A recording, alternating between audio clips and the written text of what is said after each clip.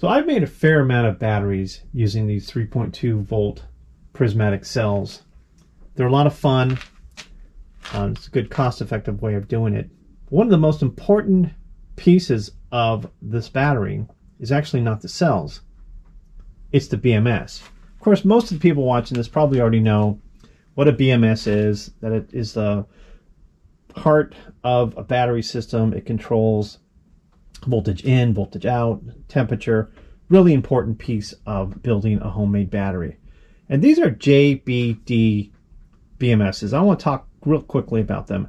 And I'm not sponsored. They don't even know who I am. I just want to tell you about my experience with them.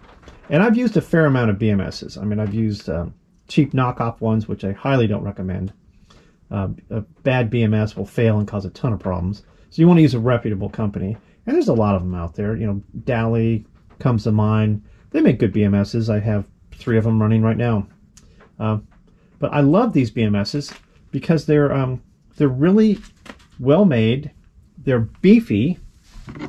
You know, you pick it up and you can feel the heat sink. I mean, you know, you can feel them.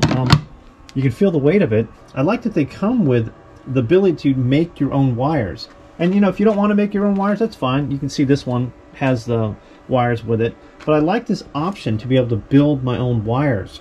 These are M6, I think, connectors. And it adds a lot of flexibility to what you can do with a BMS. And you know, they have all the standard features you'd expect. You can get them, you know, with the Bluetooth. They all have hot and low shut off. So, you know, they have all of the specs that you're going to find in a normal BMS. And they're inexpensive. These range from like 30 bucks, maybe 50 bucks, depending on what you're getting. Of course, it's a little more if you get what they call the smart ones, you know, with the Bluetooth.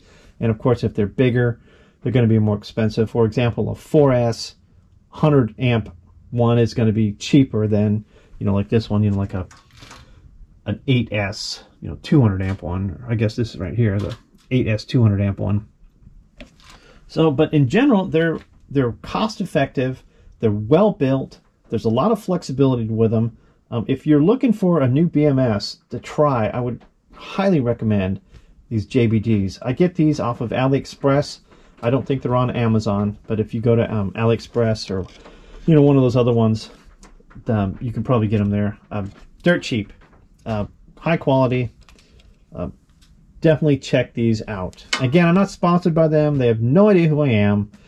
It's just I've had really good success with them. I've built a lot of batteries, and I think if you have never heard of this company, check them out. All right, that's all I got for today. Let me know if you've used these batteries. Leave a comment below. As always, like and subscribe, and I will talk to you soon.